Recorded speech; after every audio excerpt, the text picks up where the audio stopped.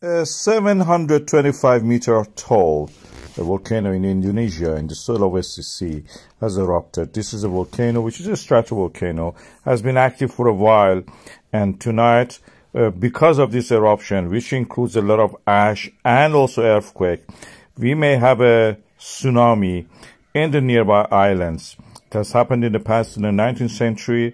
It may happen again. You see a lot of lightning. This is a very, ash-rich eruption, creating lots of static electricity when it erupts into the air. This is the sulfur dioxide level rising immediately because of this eruption.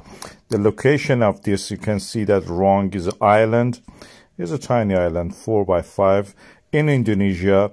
In the central part, you can say, I mark it here, it's a boundary between the Eurasian plate and the Indo-Australian plate. Relatively, this area is prone to earthquakes because there is a oceanic trench formed in that area, pulling down the Pacific plate underneath the Eurasian plate, creating these earthquakes and also eruptions of the volcanoes like this one that we have seen. I will keep you up to date.